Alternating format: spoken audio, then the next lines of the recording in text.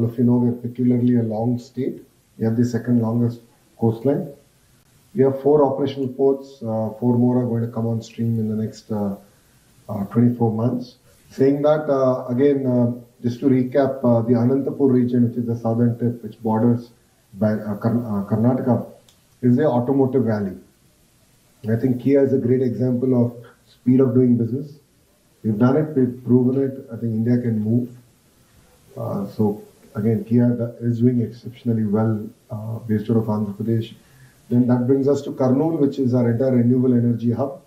The solar, wind, pump storage, hydro projects are coming out of there.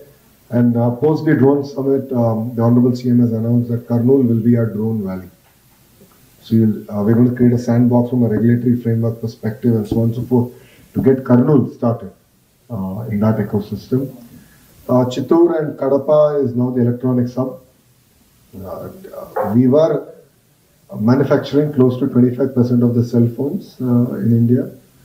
Last 5 years, it was a bit of a pause in that sense. So we have actually degrown back to 5%. We now need to sort of reinvigorate that entire ecosystem, but we already have amazing players. Andhra manufactures almost 50% of India's air conditioning.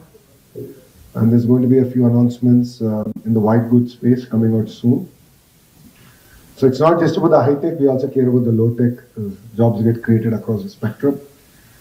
Prakasam district is where your entire biofuels ecosystem is coming out as part of our ICE policy, integrated clean energy policy. We have the entire biofuel ecosystem coming out of Prakasam district.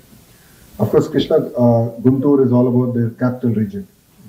And Amravati, which was on a pause, will now be accelerated. Government of India has been very kind, and we are going to see close to about $5-6 billion worth of investment coming in to a greenfield city that India has not really built for the last few decades. So this will be in a true spirit a greenfield city where it's not just about capital alone; it's about social infrastructure, creating economic activity up there.